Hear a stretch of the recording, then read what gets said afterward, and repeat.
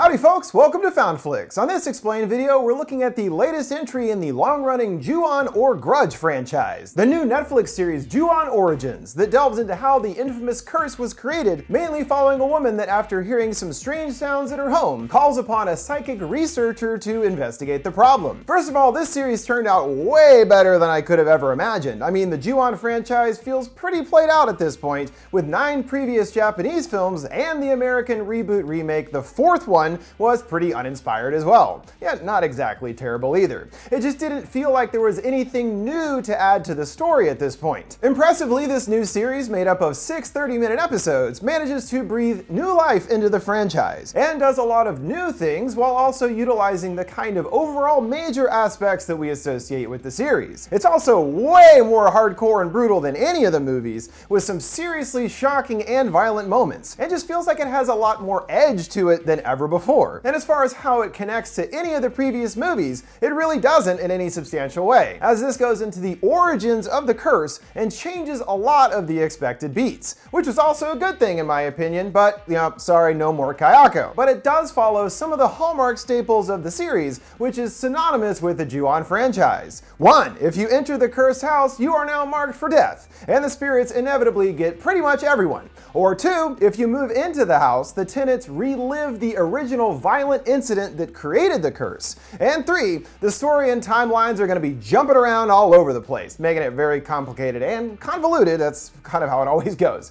Origins follows these basic pre-established rules, although there is a lot more to look at over the course of the episodes, and quite a few strange, mysterious events that do bear explanation. So we'll be doing a deep dive into the Origin series, trying to explain the entire thing, as well as all of those many potentially lingering questions about the story and how things go down, as well as explaining the ending and how the story could continue into a potential season 2. The opening informs us that the Ju-on films were in fact inspired by true events, and just like the movies, all came from one cursed house, but warns the real events are much more terrifying than the films. This is why our story is only loosely connected to the many previous film entries. This is supposedly the real story that they were based on, as we begin in Tokyo in 1988 and are introduced to several new characters whose lives will become intertwined by the house, and then finally learn the true origin of the evil residing there. A young actress, Hakura, appears on a TV panel show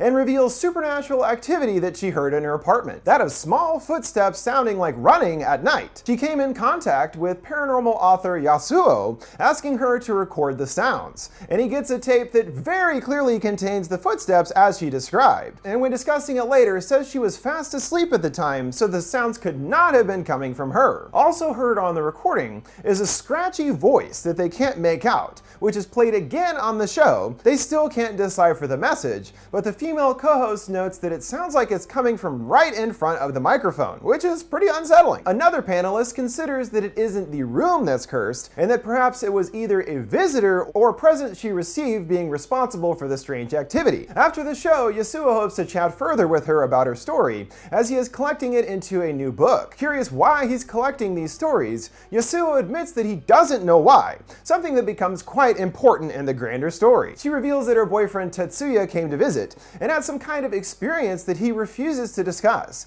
but was adamant that she leave her apartment immediately to stay with him, concluding that since then he's been acting strangely. He then chooses to track down her boyfriend and interviews him about his experience. He begins that there was a strange house that he visited. Well, yeah, that's usually how it starts, and he wanted to find a house for him and Haruka to live in, but felt something was off as soon as stepping in. Yasuo, immediately interested in knowing where the house is, but when saying that he would go visit it, Tetsuya refuses to say more, and reveals something that he hasn't to his girlfriend. Since visiting the house, he's been seeing things, so you shouldn't go. Touring the house, there's still furniture left behind covered in sheets. At the window, he hears rushed footsteps somewhere in the house, and when he turns to look, a woman in white is standing behind him. Our new take on Kayako from the original films. Elsewhere in Tokyo, we briefly meet a man and young girl, which I initially thought was his daughter, listening to a recording of Yasuo in his tape deck. The young girl grows frightened and removes the tape, which infuriates the man, who proceeds to beat the heck out of her. And now I'm like, oh yeah, he probably kidnapped her,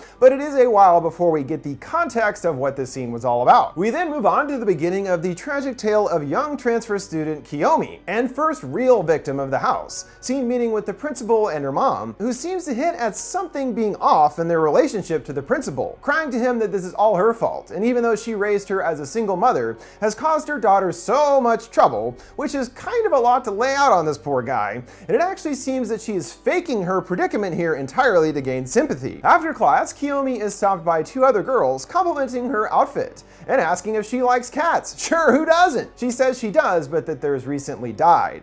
And they mentioned a house nearby called Cat Mansion. Even though no one lives there, many cats gather around. Wow, Cat Mansion sounds like a super fun place. Let's check it out. And the girls invite her to go with them to look the next day. For now, returning home and finding her mom busy cooking. On the news, we overhear reports of a missing 6-year-old last seen with a man, considering it's related to another missing person from months earlier. This certainly sounding like it was our guy we saw in that car earlier. There's actually several of these various news stories throughout the season in the background that all seem to imply other deaths and terrible accidents that somehow stem back to the cursed house. This one being the first that we hear about. Keep an ear out when you're watching later. Mom weirdly asks if the teacher earlier gave her a look, thinking he intended to make a pass at her. And it sounds like she supped with her daughter's previous teacher to avoid this potentially happening, saying she used her own body to protect her. She tries to touch her hair and Kiyomi slaps her away, annoying her mom, saying how much she owes her as she seduced her own father, calling her a slut. Well, that's a pretty alarming thing to accuse someone of, but again, it's more like her mom has this whole weird perspective on things that isn't exactly accurate. We'll figure that out later. Haruka returns to her boyfriend's and weirdly finds him asleep, huddled in the corner with a blanket. She asks if something happened, but he fibs that he just dozed off, and asks if she wants to meet his mother, implying that he wants to marry her, but has something else to tell her, interrupted by footsteps in the other room. And he finally gets real with her, thinking this is his fault, as he went to a house that he shouldn't have gone to, and that it wasn't her apartment that was the problem. Suddenly spooked, he notices the door that was closed is now slightly open, then hearing more footsteps and a light turns on in the other room,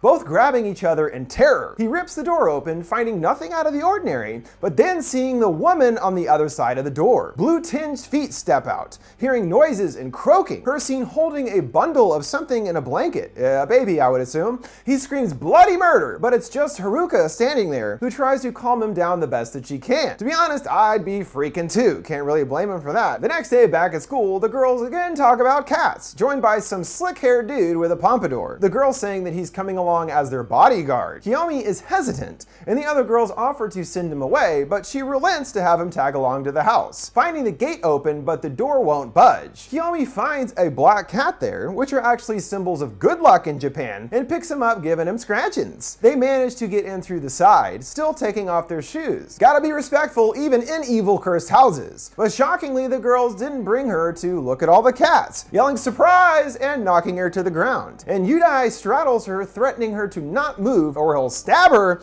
and proceeds to sexually assault the poor girl. The others giggling and even snapping Polaroids, which is pretty demented. One girl, Mal, is already staring off in a daze, as in most likely possessed. He also mentions seeing some blood, meaning she's a virgin, which negates all of her mom's weird stories about seducing her dad and being a slut and everything. She's the crazy one. They leave her all alone, and hearing the cat upstairs, she follows the noise to a closet in a bedroom and closes the door behind her. Hearing the floorboards creaking above, she's greeted by the woman in white up there and yowls upon seeing her. Yudai runs up after her, opening the door and getting startled by the cat running out. He asks if she's alright. No, you jackass, saying nothing, but goes at him wanting security anyway. And Mal walks off while the other girl, Yoshi, comes upstairs and finds Yudai with Kiyomi all over him. That is a weird change from 2 minutes ago, I'll say. They decide to leave, even though she's worried about the missing Mal, but too late for her. Outside, Kiyomi is still attached to Yudai, asking him to walk her home. And when walking away, Kiyomi flashes a big old smile to her, which indicates that she too now is possessed, and is dragging Yudai down a dark path with her. Back with Haruka and her boyfriend, they appear on the way to meet his mother, joking about her being nervous and calling it a fun audition. Getting no answer at the door, he goes in first and asks her to wait outside. She hears her name being called, seeing Tetsuya somehow standing across the way, then appearing at the door introducing her to their cat. She looks over, seeing the woman in white, and wakes up at work. This may seem to just be a dream, but we come to learn was actually Tetsuya's mother psychically calling out to her, and soon understand why that is, as she gets a call informing her that her boyfriend has died. Also on the news, hearing about 3 boys that abused a girl for months and killed her and stuffed her in a barrel and filled it with concrete. Most likely another scenario sparked by them entering the house. It always leads to more violence. At the funeral, Yasuo is there to offer condolences, and they only know that he suddenly collapsed in his room. He remembers how he felt it was all his fault and how he was looking for a house for the two of them. Had good intentions at least. The uncle comes in requesting her to come meet his mother. She says that they couldn't even show his face to everyone but wants her to see. And when opening the little doors on the coffin, see his face frozen in an over-exaggerated look of absolute terror. At school, the principal questions the girl about their now missing friend, but strangely says he hasn't called the police because she was spotted recently at a nightclub called the Rabbit Hole. Kiyomi comes in saying her mom has something she wants to discuss with the teacher, wanting to see her tonight, and leaves the girls alone. Kiyomi demands that she hands over those photos and asks for help to find Mal, but Kiyomi rebuffs her, saying that she has plans with Yodai and casually leaves. So Yoshi ventures to the club alone, where it seems they have been many times as several people recognize her, but none have seen her missing friend recently. She then hears a ghostly voice calling for her, seeing a girl standing far away at the other end of the club. And it is Mal! Yoshi apologized to her and she only holds out her hand, escorting her somewhere else in the club. But this is the last that we see of either of them, Mal certainly luring her to her death. Kiyomi returns home with Yodai in tow, hearing her mom having sex with the principal in the other room. The two sneak past to her room, and moments later he comes out worried about being caught, hurriedly gathering his things. Kiyomi clearly has a plan to tend with her troublesome mother, reading Yodai a letter that she's leaving and to not try to find her, then taking it to her mom and reading it to her. She tells her to leave with no remorse, saying it would be a relief hearing a loud languishing meow outside, causing her to ask if she's the one that killed the beloved family cat. Growing incensed, she orders Yodai to kill her. When he hesitates, she questions if he's all talk, and uses the photos as blackmail to incentivize him. If he doesn't kill her mom, she'll release the photos to the police. With no other choice and the violence taking over him as well, he grabs a phone and bashes her in the face, calling her a murderer, as a few more whacks finally silences her mom. She calmly tells him to wash his hands and leaves the note, along with digging through the trash to sprinkle some semen on her to make it look like the teacher was responsible. Dang, that's pretty cold, lady. But of course we know that she's also under the house's influence at this point. The two now bound together by their sordid history, they walk off together into the night, hearing on the news that the teacher was indeed blamed for the mother's murder. Meanwhile, Tetsuya pays his mother a visit, appearing and opens his mouth, but only a croak comes out, her asking if he's trying to say something, but walks off before learning anything more. But now we know that he's just ghosts and everything. We now jump forward several years to 1994 and catch up first with our twisted couple. Yodai now works as a garbage man and apparently isn't so great at it, his boss getting pissed for his lack of ability and slow speed, and this violence permeates its way back home, where they now have a young son, Toshiki. Yodai is upset that the brat, as he calls him, won't listen to him,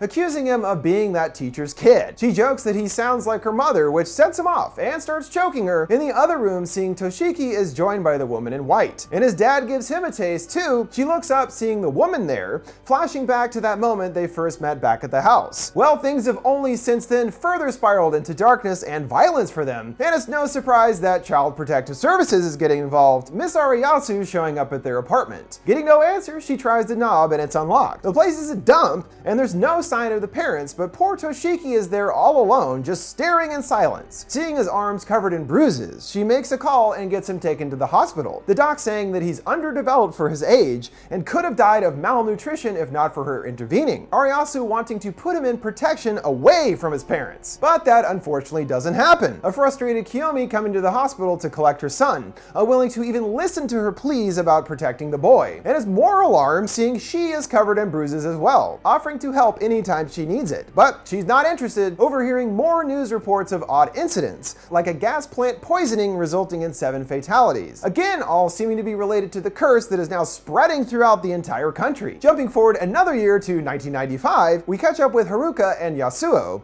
wanting to give her a copy of his now completed book, including her case, but still cannot explain why he feels compelled to collect these stories. Years later, he's still searching for the house, asking for her help, but Haruka is whisked away by her assistant, offering that she'll contact him. Pulling out some old photos of her boyfriend, she finds the original tape from her apartment with the footsteps, and tries to get some sleep, which proves difficult when the dang light keeps blinking and all the footsteps everywhere. Remembering back to first playing it, Haruka is now at the house with Tetsuya, then seeing the woman there, causing her to freak out, waking up in a cold sweat. We understand the curse still hasn't relented in the years since his death. This sends her back to his his psychic mother in hope of more answers, wanting to find the house, worried if she doesn't, someone else will suffer because of it. And they perform a ritual to attempt to contact her son. First step, gotta wash your hands, of course, don't want to get the ghost goo all over you. And they sit down lighting a candle, closing their eyes. She begins to chant while clutching the tape, asking for her son to come out. Then hearing footsteps behind them, Mom knows it's him, saying that he used to come often.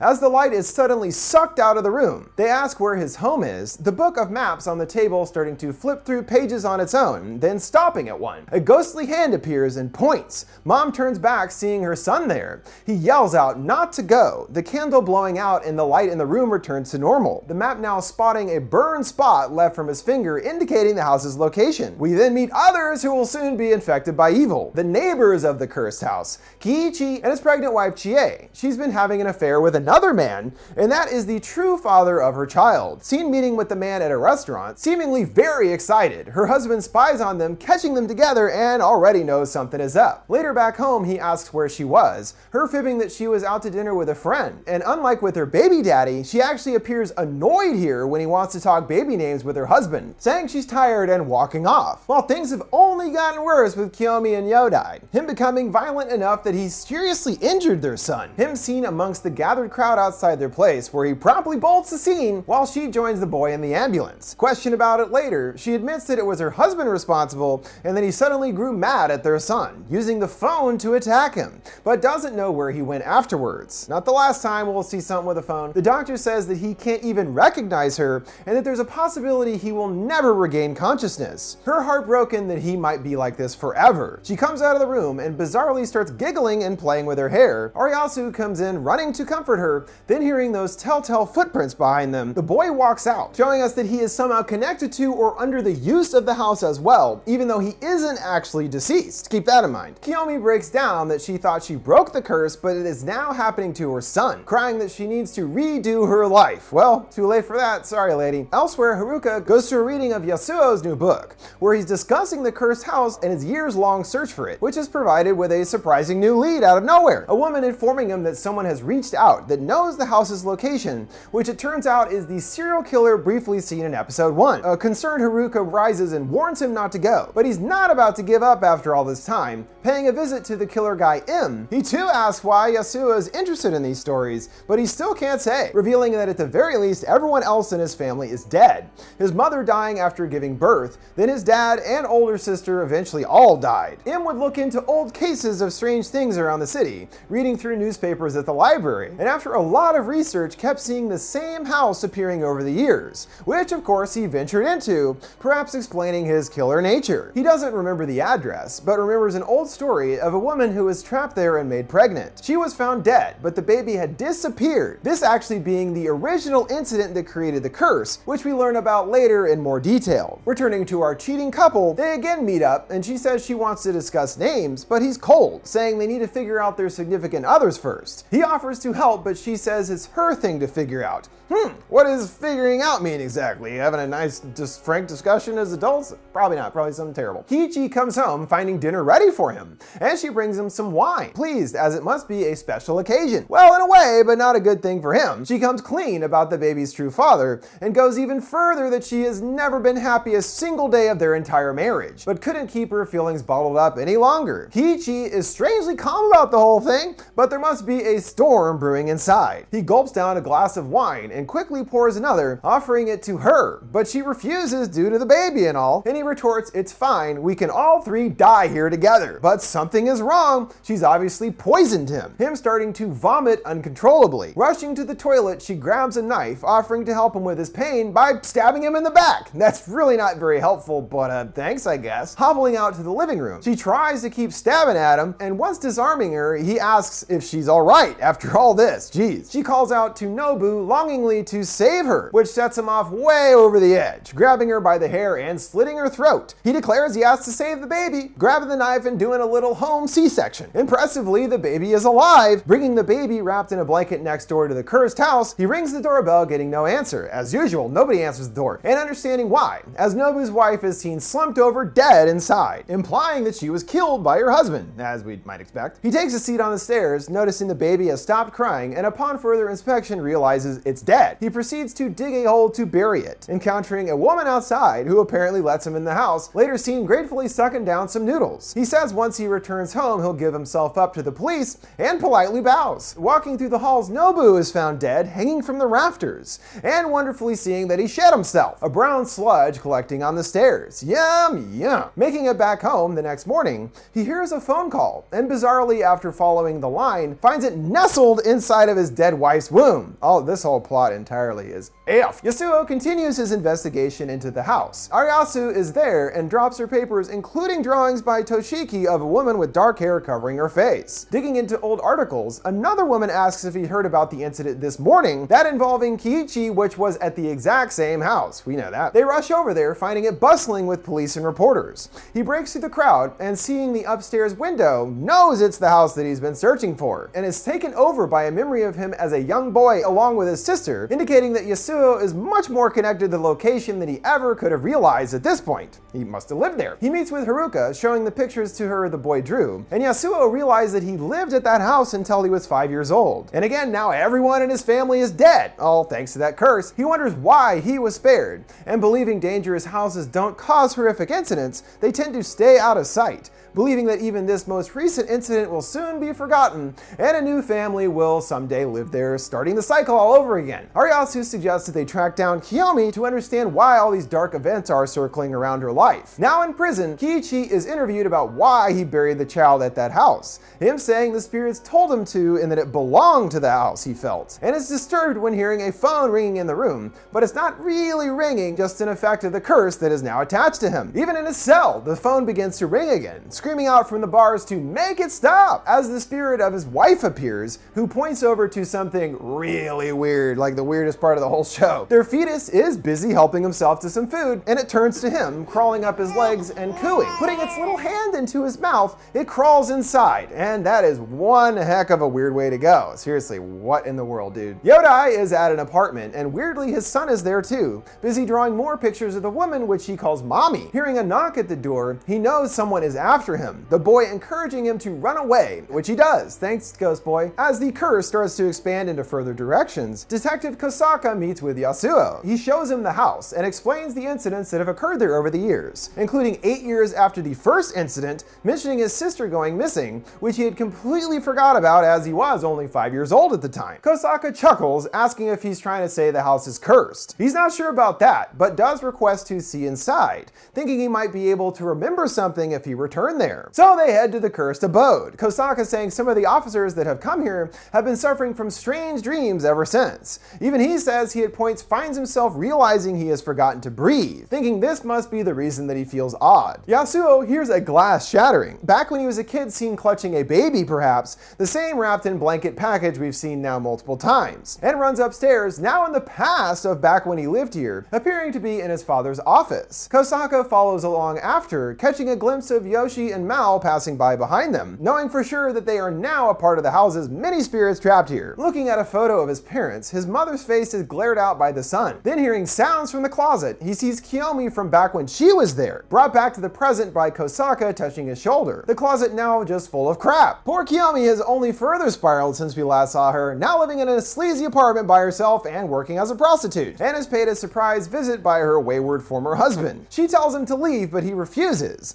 and learn he's not really doing well either, revealing that he just got his kidney removed for some cash. He brings up Toshiki and how he sometimes appears to him, her telling him that he's not dead. Yodai says that he told him to run and actually saved his life. She says Toshiki actually wasn't their child but was given to her, miming how he was handed over in that house. He gets annoyed, still just wants some sweet drugs, why are you telling me about ghost kids and stuff? She orders him to the bathroom, again hearing Toshiki telling him to run, and appears repeating the same phrase. He smiles and tassels the boy's hair, who promptly disappears. The others are busy combing the area to find her, Haruka bringing up the tape and the voice on it, considering that they can understand what it is saying, that this all might be solved, while Kosaka goes to a real estate office asking about the house and the old original case there from 1952. He knew all about it. The landlord lived overseas, keys and left their son in charge of the house, and he was the one that kidnapped and confined a woman and made her pregnant. He thinks that she must have had a miscarriage, but based on her body markings, Kosaka corrects that she did give birth and that the son must have been killed before by the woman. Then there was the incident 8 years later in 1960 with Yasuo's family. Kosaka asks if he has ever brought up the house's shady past, but he uses the excuse that people don't care about it and only care about its unbeatable price, which, you know, comes with some pretty serious strings attached, and I mean, you'll be dead within a week of living there, so maybe not worth it. He mentions that a window was broken, thinking that someone must have forced their way in,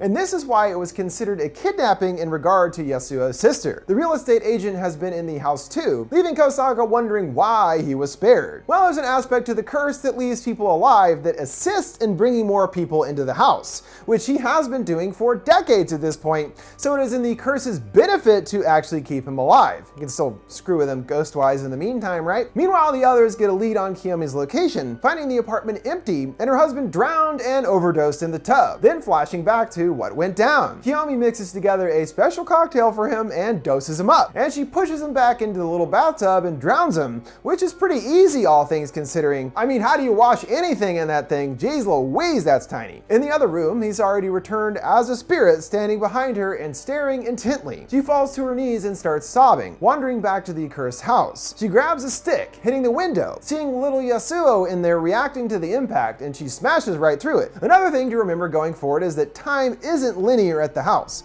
so the incident of her now smashing the window and Yasuo's experience there many years ago is technically connected and occurring simultaneously, despite being divided by decades in the world outside of the house. That makes sense? Not quite? Oh well, too bad. Clearly the trauma of what she suffered there and afterwards is too much for her to bear, sobbing and placing the pictures on the ground and groaning. Her former friends enter apologizing for ruining her life. She longs to return to her simple high school days. You can, they say, asking her to come along with them, and that's the end of the troubled Kiyomi. The police later show up and notice the hatch in the ceiling, which can only be opened from the inside. So they grab a flashlight and climb up. They understand someone must have removed the stairs and must have put all this stuff up here, which has to have been where the landlord's son kept his captured victim. Yasuo gets frightened and reverts back to the past, seeing his sister and himself there. She pulls out a box to crawl into the attic and sees something, her thinking that it's their mom. Yasuo feeling otherwise and winds up falling back down the hole. Well, that's where his sister got taken. He yells up to her and the woman bends down with a blanket, croaking to the boy to bury together. The boy takes the bundle downstairs, and indeed inside is a baby, its mouth getting all weirdly distorted and huge. Hearing the crashing on the window behind him, a black-shaped silhouette of a woman is seen actually smashing the window, which it turns out was actually Kiyomi. She runs in and grabs the baby and leaves. Yasuo standing there mortified. He now finds his younger self unmoving on the ground, followed by more strange sounds. His dad comes out trying to tend to the boy, and this trip down memory lane causes him to freaking lose it, and now remembers the seemingly impossible time-bending situation that he lived through. Jumping forward one last time to 1997, where just as suspected, a new family is moving into the cursed home, and the wife Tomoko is pregnant as hell. She notices a stain on the wall, which is confusing to her husband Yu, positive that it wasn't there before, showing how it doesn't matter if you repaint or try to move on, the curse will always be there at its core. The doorbell rings, and it's Yasuo, saying that he used to live there and tries to explain to them about the many gruesome incidents from the house. They are at least somewhat aware of its sordid history, but decided they simply don't care to believe it. Sure, that'll work, fine. They politely ask him to leave, and he relents, leaving a card behind in case they need anything, which angers Yu, who crumbles it up, now yelling for him to leave. Already he's starting to get angry, watch out, and we know for sure the curse is still active, spotting the woman in white up in her typical window lookout. The spirits waste no time in making their presence known. Tomoko, trying to sleep, flashes to being the woman in white. As you remember, it's always about replaying that initial incident that created the curse, which forces her awake. Hearing a cat yowling, the TV turns itself on to Haruka's first TV appearance, talking about the footsteps. Yu is still asleep until a shadow passes by, startling him awake, then changing to Kiichi's perspective, finding the others in the kitchen and walking away, meaning that thanks to more time shenanigans, it must have actually been Tomoko that let him in and gave him the noodles earlier. Yu follows after, seeing Nobu hanging there, along with his wife, both screaming their dang heads off. They then reach out to Yasuo for help, who brings along Haruka and Tetsuya's mother, who finds it strange that when entering the house doesn't immediately reject her due to her psychic leanings. They ask to see his wife, but Yu says she's resting. Mom says she shouldn't be left alone, telling Haruka to stay with her while the others get busy with their dangerous ritual to contact the house's spirit. Ascending into the attic space, they begin, and almost immediately hear footsteps, which Mom identifies as not being a child, calling out to the darkness, asking who is there, and to whisper in her ear. Downstairs, Haruka and Komoko chat about how it was her husband that wanted the place so badly, startled by a man in his undies appearing wielding a knife, the spirit of the landlord's son, here to carve her up all over again, which both can see, looming over Komoko's body and smiling, picking up the knife and flashing to the past, seeing the woman in white fighting for her life, and is able to stab him in the neck, blood shooting out, and he falls away. The woman in bed starting to giggle and rises, leaving the room. Luckily, they were able to save Tomoko and her child, getting them loaded into an ambulance, but Yu stays behind, blankly saying he'll follow after the others leave. He starts walking outside as Yasuo sees his father in the past simultaneously doing the same thing. The glass starts rattling. His dad screams out and vanishes in a poof of smoke. Now back to Yu filling that role, and he screams too,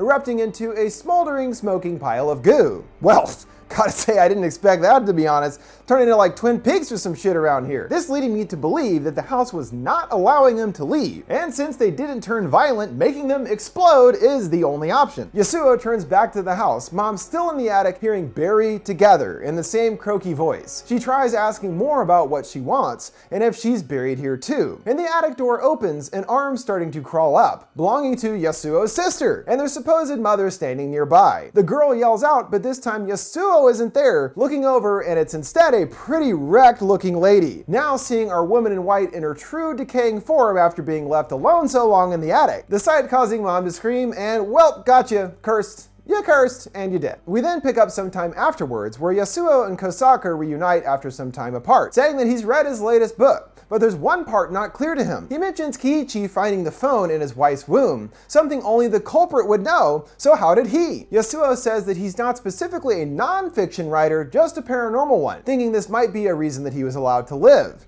Just as with the realtor, it's thanks to his stories that others will be brought to the house. The detective says to leave it at that, but wonders why he thinks the culprit did it. He thinks it's a talisman of sort, closing up the womb to prevent anything else coming out. Kosaka is shaken, thanking him for his help, but declines an autograph, thinking it might curse him as well, and apologizes to Yasuo's wife, who we barely ever saw in the whole show. He asks if they can have children, and it seems they can't, and according to Yasuo, it's perhaps for the best for some family lineages to stop. After leaving, his wife asks, oh, if he got it right again, him nodding along, which he finds crazy. So no one actually knew about the whole crazy womb phone thing, but somehow Yasuo did, and included this detail in the book. To him, he doesn't know where the idea came from, but it appears the curse is in fact operating through him and his words, allowing him to accurately predict and know what happened without having first-hand knowledge himself. Miss Ariasu comes to visit Toshiki, who is definitely still alive and in a vegetative state, as the doctor suggested might happen a few years back. But obviously he still remains connected to the house,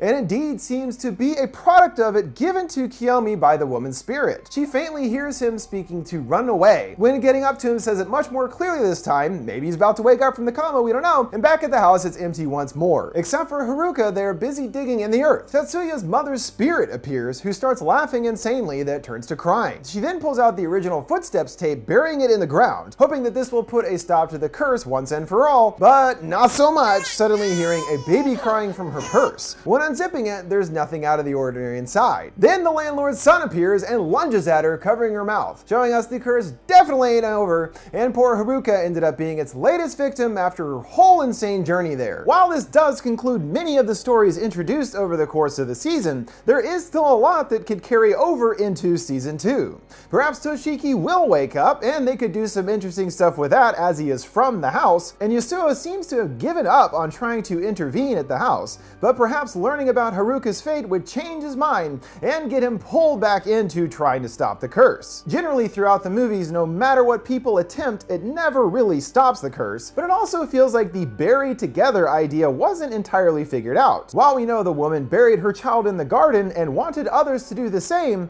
perhaps there's something more to the idea that could in fact end the curse once and for all. But, you know, probably not, and a bunch more people will just wind up getting killed instead. And with that, we have reached the conclusion of this in-depth look at Ju-on Origins Season 1. I really enjoyed it overall, and definitely would be interested in seeing where they would go in a potential Season 2.